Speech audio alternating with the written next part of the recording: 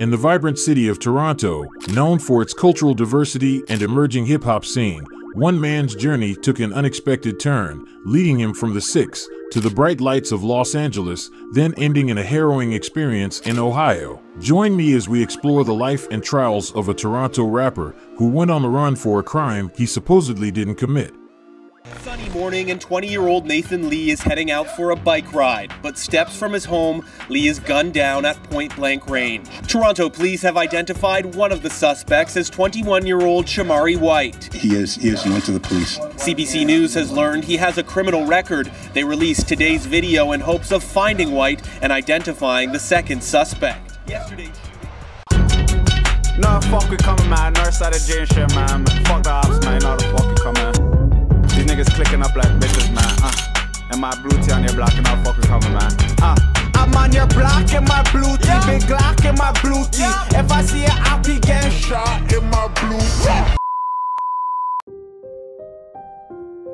Shamari White, better known by his stage name WhyG, is originally from Rexdale, from a block known as the Towns. He didn't spend much time there as his mother was often busy from work and would leave him with his aunt, who lived 15 minutes away on the north side of Jane and Finch, on a corner known as Shoreham Court. Right across from Shoreham is Driftwood, a block known to have cultivated some of the city's most talented artists. From the likes of Pressa to Toronto rap pioneer Robin Banks, Driftwood has been dominating Toronto's underground rap scene for a near decade, but before these talents emerged, the block was known for something far more sinister.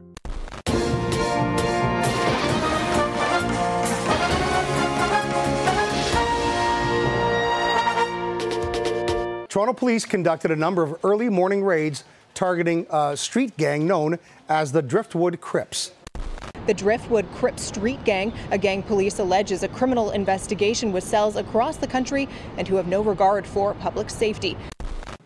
Members of this group have been involved in numerous reckless acts, including shootings, kidnappings, firearm offenses, armed sexual assaults, robberies, drug trafficking, and other serious criminal offenses. June 13, 2007. Project Kryptic was underway. The takedown followed an 11-month investigation by Toronto police and other forces, including Barrie, Niagara, York Region, and the RCMP. It involved more than 700 officers carrying out 130 search warrants, 37 of them in the Jane and Finch area. Along with the 95 arrests, police seized more than $1 million in various drugs, nearly 3 dozen firearms, $221,000 in Canadian currency, and $5,500 in U.S. currency. At the epicenter of the project were the Driftwood Crips. Originating out of Driftwood Court, the crew first caught the eye of investigators a year prior to the raids, after a man was fatally shot and 3 others were wounded as cars raced down a residential street in Rexdale. Although the survivors refused to give information to police, investigators were able to tie the incident to the Driftwood Crips, who were the main rival of several gangs across Rexdale. Then on May 23rd, 15-year-old Driftwood Court resident Jordan Manners was fatally shot in a stairwell at his high school. 2 weeks later, a shootout would unfold right outside of his family home. Fortunately, nobody was hurt. This pushed the Jane and Finch neighborhood over the edge and demanded city leaders to crack down on the gun violence that was clearly infecting their neighborhood. The resistance resulted in the creation of a 2-member provincial commission to investigate what can be done to address youth violence in the struggling corridor. Some longtime residents still weren't convinced action was being taken, with one quoted saying, "It's the same thing every summer." Police stormed the area, and then a couple of weeks later, they released all of them back in the same place. This wasn't the issue with the Driftwood Crips though. It was actually far worse. According to court documents, even after the arrests of the quote-unquote 3 generals, the crew continued to thrive because of 2 factors. 1, several high-ranking members were able to conduct operations while incarcerated. And 2, while a heap of youngsters were recruited sometime after the raids, some were already next in line to take head of operations. The Driftwood Crips have a clear hierarchy, with some of its leaders even operating and directing from within correctional facilities. This point speaks directly to the influence and power of the group's leadership. A detective from the Toronto police told journalists, "The people that are in the Driftwood Crips were born and raised in that area. So, you're looking at their brothers, their sisters, their sons, their daughters." It sort of creates this code of silence. After the mass takedown, it wouldn't take long for the crew to start making noise again, but this time, they were under a new label, the Young Buck Killers. Court documents listed several members. Notable names include rappers WhyG, Pressa, GD, FB, and the man himself, WhyG, who was just 17 at the time. All 5 men were essentially the new foot soldiers for the crew. They were directly involved in the trafficking of firearms and drugs, primarily cocaine. The new generals to take head of operations were Muhammad Hirsi, FB's older brother Guld Mahadale aka Gully, and Press's older brother Shermar Gardner aka Bundog. Not long after the mass arrests of the Driftwood OGs, these guys took lead, and within 3 years, they were a thriving criminal organization. They had managed to expand their operations as far north as Sudbury as well as across western Canada. They had even become the main Fenty supplier for a high-ranking Hells Angels member. Operations grew at such a rapid pace that it only took 3 years after Project Kryptic for Toronto police to catch wind of YBK and organize their second project targeting the crew. By September 2011, wiretaps would be placed on several young buck killers, including WhyG. What investigators would hear over the course of their mere 3-month investigation would add up to nearly 300 pages worth of evidence, ranging from conversations about shootings to trafficking firearms.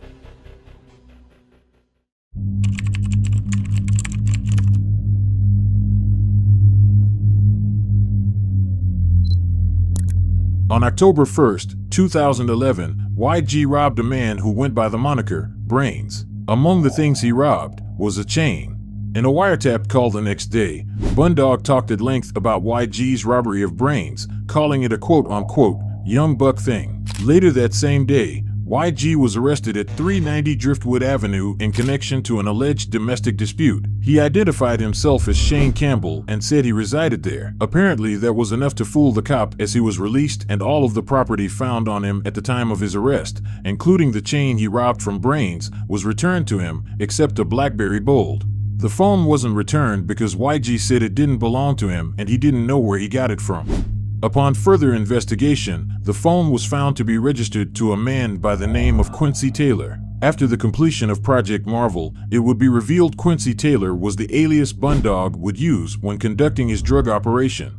2 days later, WhyG would call Bundog and tell him an elaborate tale about losing his trap phone. He said he was in a taxi with a gun along with several other people when they were suddenly stopped by police. WhyG said he jumped out of the taxi and ran, and while the police chased him, the others got away with the gun. When WhyG mentioned the feds probably have his trap phone as well, Bundog wasn't happy, knowing there were pictures and videos of his illicit activity on the phone. 2 weeks after that conversation, at approximately 9 p.m., shots were fired inside Wilson subway station in Toronto. A video from the station shows a man being chased down a flight of stairs by WhyG and another YBK member. That evening, phone calls were intercepted, and investigators could hear WhyG discussing what had occurred at Wilson Station with his affiliates, with one person saying that the incident occurred because some youths were moving slimy.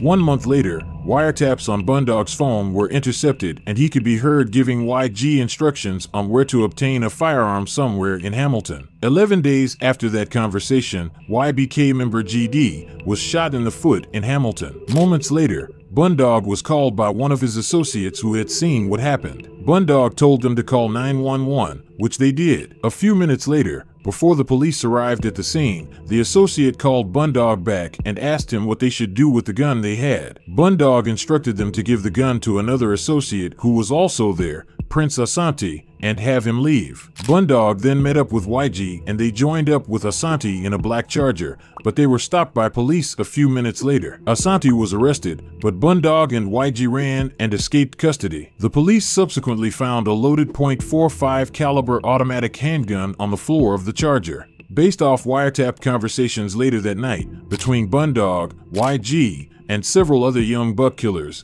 it was clear they knew who shot GD, and there was talk of retaliation. However, Toronto police believed they had a sufficient amount of evidence to establish WhyG and his fellow YBK associates had access to multiple guns which were used not only for protection while carrying out their drug programs, but also for retaliation if required. So, 2 days later, at approximately 5 o'clock in the morning, nearly 900 law enforcement officers from various departments began executing 67 search warrants simultaneously across Toronto, Hamilton, Ottawa, and Surrey, British Columbia. Handguns, automatic rifles, and more than $100,000 in cash. Items seized during yesterday's cross-country crackdown. We're confident we've made a dent in some of the organized crime that's been plaguing some of these communities. But Kemi Olenloyo isn't so sure. We have seen these things developing. The community activist says she knows many of those arrested, some as young as 14, facing charges that include attempted murder. They appeared in court today, one by one, and many have already been released. If your children have guns, moms, look in their rooms, check. You might have a killer on the dinner table. The mass takedown would be dubbed Project Marvel, and according to court documents, the first arrest was none other than WhyG. On December 13, 2011, at 5:07 a.m., WhyG's residence was raided. He, along with another YBK member, were placed in the living room. It was there when officers found a fully loaded .40 caliber Taurus handgun with the serial number scratched off in a flower pot and 2 phones. Within these phones contained 3 videos titled Hardos 1, Hardos 2, and Hardos 3. They begin with a close-up of a pot on the front burner. In the pot, in what appears to be boiling water, is a Pyrex measuring cup containing a white substance. As the camera pulls back, 2 individuals are standing before the stove. Investigators were able to identify Bundog as the person who is stirring the white substance and WhyG as the person recording. WhyG was subsequently arrested and charged with a list of offenses ranging from drug trafficking to firearms possession. With the substantial evidence collected during the 3-month investigation, it would take more than 4 years to reach the sentencing stage. The first ones up to hear their fate were the 3 generals of YBK. Mohammed Hersey, who Justice Stephen Clark called one of the gang's principal leaders, was sentenced to 13 years in prison. Gully was handed an 8-year sentence and was deported to Somalia. Bundog was sentenced to 10 years and was released in 2020. For his part in Project Marvel, WhyG served 2 years and was released by January of 2014. He was arrested again in November of 2015 and found guilty of breaking and entering. He was sentenced to 1 month in jail, 2 years of probation, and handed a lifetime weapons ban. After WhyG was released in January of 2016, he laid low for a bit. Around this time, several of his Driftwood affiliates were rising in Toronto's underground rap scene, so he would often accompany them to their studio sessions. Naturally, he began rapping with them. He would appear on his first track, Chicken Coop, on May 9, 2016, which didn't see much success, but 24 hours later, he would drop a track some would regard as a certified hit classic. I told her that I love her just to fuck her. If she try and set me up, I have to dust her. I give her bricks and then I turn her to a runner. And if she from my R block, then I don't trust her. Nearly 7 years after its release, Her by WhyG still holds replay value amongst Toronto rap fans. In the music video, WhyG can be seen donning a Free Press Machine shirt. This is because Pressa at the time, who often went by the moniker Press Machine, was incarcerated. Coincidentally, just 2 weeks after the release of what was supposed to be his breakout song, WhyG's path to success would take an unexpected turn, as he would find himself in a situation similar to his close friend. Sunny morning and 20-year-old Nathan Leigh is heading out for a bike ride, but steps from his home, Leigh is gunned down at point-blank range. The video released by police today shows the 2 suspects approach. Both are armed with handguns. It's hard to believe. 20-year-old Nathan Leigh always loved to be outdoors riding his bike in the fresh air of his Jamestown neighborhood, where he lived for nearly 12 years. But on a clear, bright morning doing just that, Nathan was brazenly shot when 2 men made an attempt on his life just steps away from his home. He survived, but was left paralyzed from the incident. At the time, the shooting was just the latest in a string of gun violence targeting Jamestown residents. It happened not far from where Candice Rochelle Bobb, a 35-year-old woman who was 5 months pregnant, was killed a month prior by bullets that hit her in the back seat of a car. Her baby was removed through emergency C-section, but passed a month later. According to Toronto police, they linked both incidents to a decade-long gang feud between the Young Buck Killers and Rexdale's Jamestown Crips. They went on saying that Pressa, who was incarcerated at the time for the kidnapping case, was jumped and beaten in jail by other rival gang members. The attack occurred 1 week before the Nathan Leigh incident, which left investigators to believe the ambush on Nathan was an act of revenge by the Young Buck Killers. After police released footage of Nathan's ambush, his mother Tracy was able to identify one of the men seen in the video. In fact, the man once lived 2 doors down from her. It was WhyG. 2 days after being identified, WhyG's face was plastered all over the city and a Canada-wide warrant was sent out for his arrest.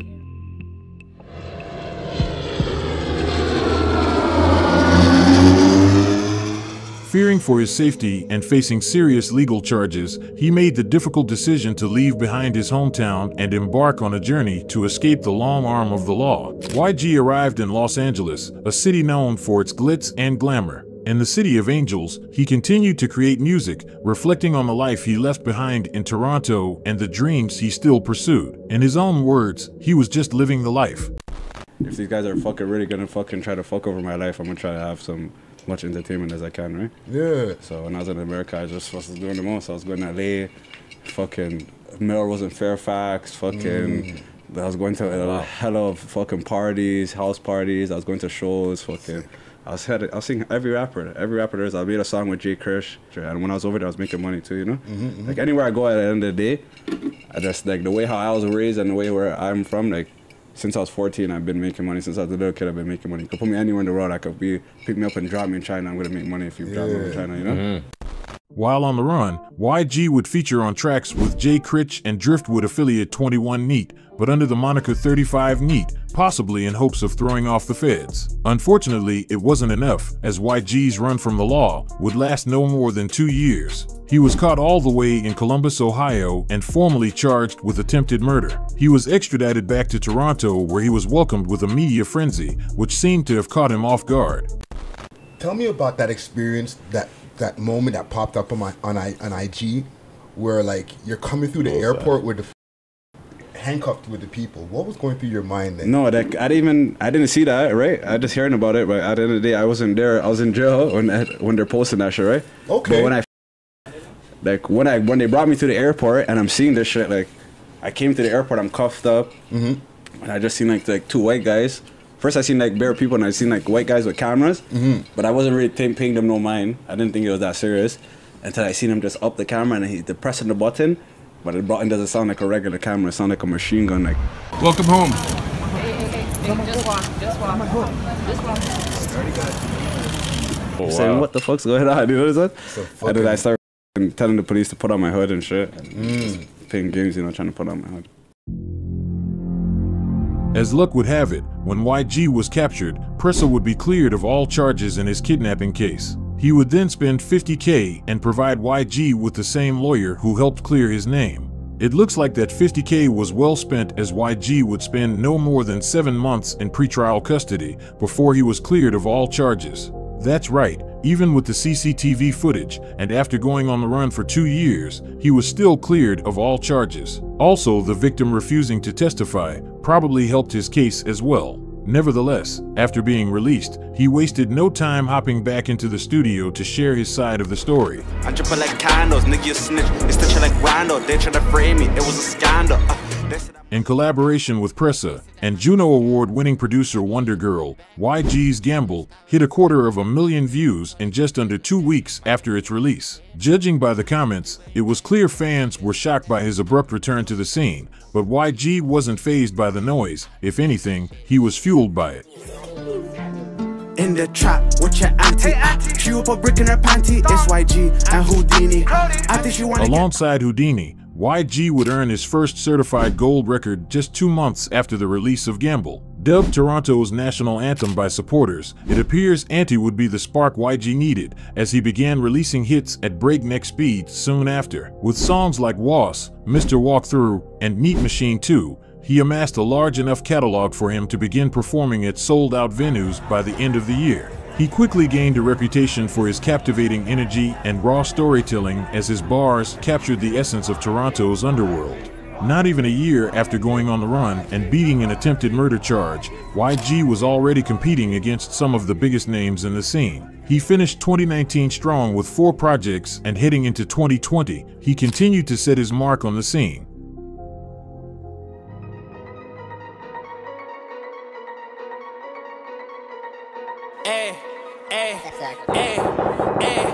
I'm a real stepper, don't watch her step. In a trap house and vest. My ops gay like Lil Berete. GGXDFN, that's how I learn alphabets. I think we all can agree 2020 was a memorable year for everyone, to say the least, but for Toronto rap fans, it was the year of the diss tracks. First, it started with Lil Berete. After videos were leaked of the Regent Park rapper in compromising positions, WhyG didn't hesitate to be the first person to share his thoughts on the situation. Yo. Them take a bomber clap for in this. Yo. Batty boy. Them need to step far from we. Cause them not in what we know. No cap. I seen Berete in Montreal. Ask him if he said a word to me. Ask him if he opened up his mouth and even said something to me. His homies are around me, and guess what they're trying to ask me? Why did you come to my neighborhood? Why you making stories in my neighborhood? Why you going to my neighborhood and making stories in my hood? Cause what do you mean why am I making stories in your hood? Your hood is fucking legal. Anybody could come out there and stand up and make a story over there. The fuck? You guys are not out there. You guys are babies. These guys came to me, 35, Big Boss 35, to ask him why he was in their neighborhood. Ask them what they were talking to me about. Why were you in my neighborhood? WhyG's terrorization of Regent Park rappers continued a month later when he released a diss track targeting the late Smoke Dogg. Alongside Top 5, WhyG would earn his first #1 trending YouTube video with the diss. This also marked the first time an underground Toronto rapper earned a #1 trending YouTube video. WhyG's reign of terror on Regent Park ended there, as his focus quickly shifted to Malvern-based rapper Honcho Hoodlum. 2 months after releasing Heard of Me, WhyG would drop Blue Tea. In the music video, he can be seen wearing a familiar blue shirt while roaming the streets of Malvern. This, coupled with the bars. If I see an auntie getting shot in my blue tee, and I'm 2 times guy, but I gave him more than 2 pieces. It's easy to see why the track left many fans stunned. The dissing continued throughout the end of 2020, but heading into the new year, it appears his antics may have caught up to him, because WhyG was arrested all the way in Yukon territory. On January 21st, following an investigation, the RCMP initiated the arrest of 2 men in the Whitehorse neighborhood of Porter Creek at approximately 10:50 p.m. 33-year-old Harnick Binder, from BC, was advised that he was under arrest and attempted to run from police, but was successfully apprehended. During this ordeal, the passenger of the vehicle exited and ran from police. The passenger, WhyG, was captured and arrested after officers released a canine unit. He was charged with resisting arrest, escape from lawful custody, and possession of property obtained by crime under $5,000. Both men were released on conditions shortly after. Since being released, WhyG has managed to stay out of trouble and has continued to put out projects on a consistent basis. He proves that even in the darkest of times, the power of music and the pursuit of justice can lead to redemption and success.